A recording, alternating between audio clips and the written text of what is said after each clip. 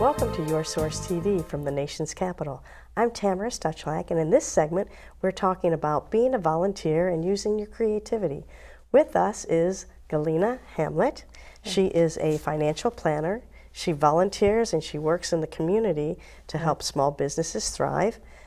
She's involved in many charity events that she wants to share as examples to encourage all of us to do more volunteering. So Galina, tell us about your passion for combining your work world with your volunteer world. I'm a financial planner, and I also involve in a community. I involve in community, in especially Fairfax community, because I live there. I live there already for 15 years. In Northern Virginia. In Northern Virginia, of course. And I love this area. I just love this area, and a lot of opportunities here for volunteering and for the creativity. So all my hobbies, all my interests, of course, I would like to share with others, and also encourage in others, to be involved in volunteering as well. Because we're so blessed, to live in this community. Let's say Women's Center. It's in Fairfax County in Vienna city, and it's really easy to access, and basically what I did as a financial advisor, I help the women who basically been abused before and going through recovery, all of that, and help them to be financially independent.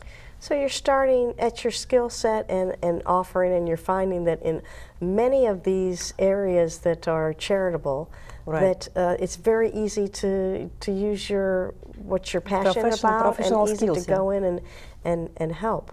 Right, so professional skills. So even your neighbors, let's say your neighbors needs, some financial planning.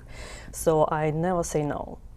So if I see that the person asks me about, or neighbor asks me about, I always say, okay, I can help you.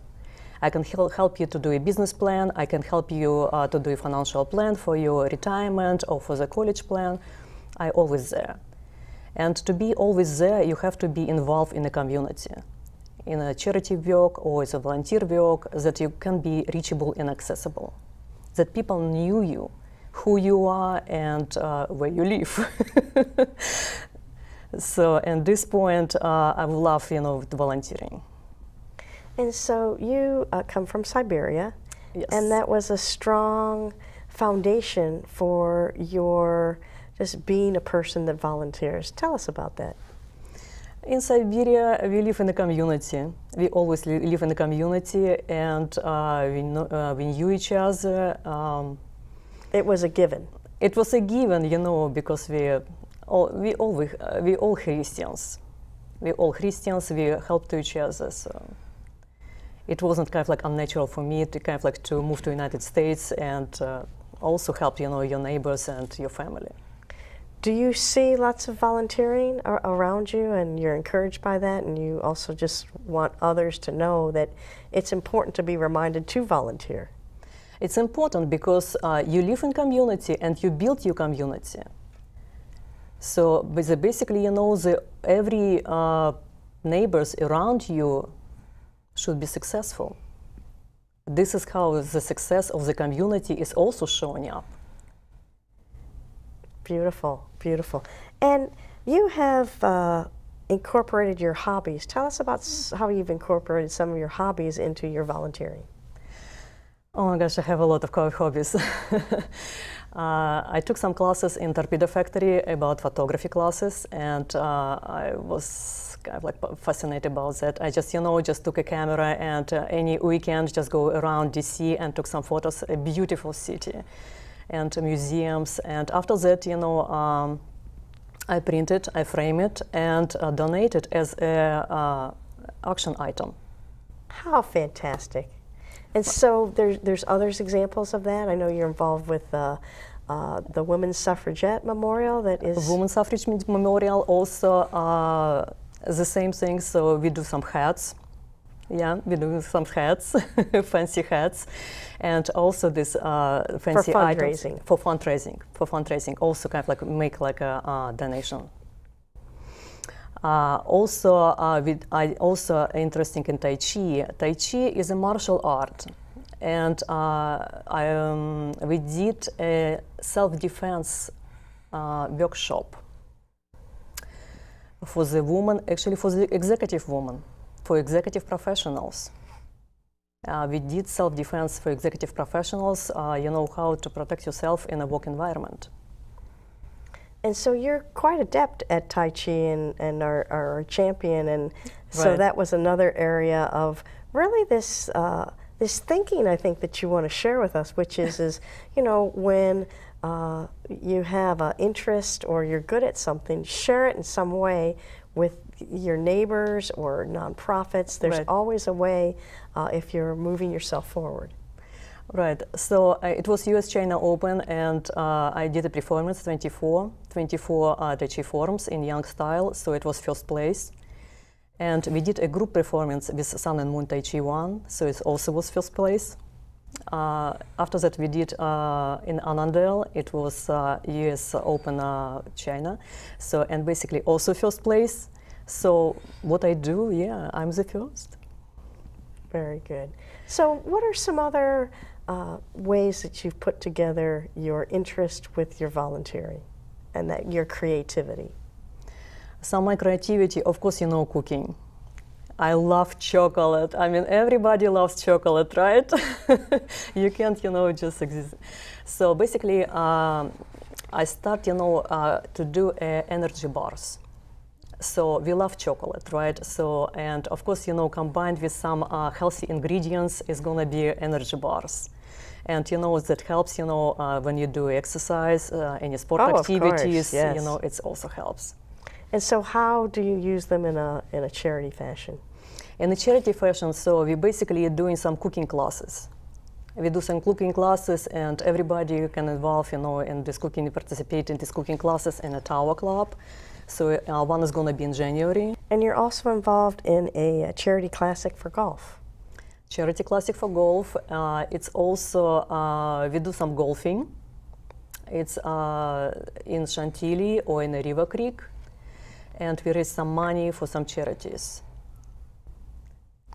So what's most important that you think is our viewers would need to think a little bit differently than maybe they have in terms of, well, I don't have enough time to do this, or, I haven't been asked. Do you just go forward and how do you go about it? How do you start? Go from your heart. Go from your heart. I mean, decide what is important to you. If it's important, this charity is important to you, go help. It's so important for your community because your community gonna be succeed if you're gonna be help each other. And how does it make you feel to volunteer and use your creativity? Basically, it's I'm thinking, more ways to do this. And okay, and I always think about, okay, what I can, what I can do, what I can help, what is going to be useful for people, right? And one of my thoughts was to start, to help, small business owners to do, especially business owners, startups, to do a business plan. Of course, marketing, of course, fundraising, of course, merchant acquisitions. I can help because, small businesses, in this area is so important to us. Because they kind of like serve a little community who is basically in needs. So, as we're coming to a close, what do you want to share that is maybe perhaps what people say to you when they're thanking you, and how this really encourages you to do more, and in fact come and share this on Your Source TV? I never ask, kind of like for thank you note. I just But what do people say to you? I mean, usually, yes, they say thank you, but I never expect it. I just do it, because I like it to do this. I love to do this. And I like to see, when people is kind of like, their eyes, always have, this courage, and, if it's going to be tell me thank you, so of course. What's the best reason you would give people to volunteer more than what they're already doing? Again, it's your community. It's your community. You build your community. Again, it's your neighbors and this community where you live, and you would like, to be in a successful place. Wonderful. Well, we thank you. Our Northern Virginia area is benefiting from your goodwill, and you're encouraging all of us to do more. I know I've put some new ideas in my head as well. So thank you for joining us on this segment, and stay tuned for the next segment of Your Source TV from the nation's capital. And I'm Tamara Stuchlag.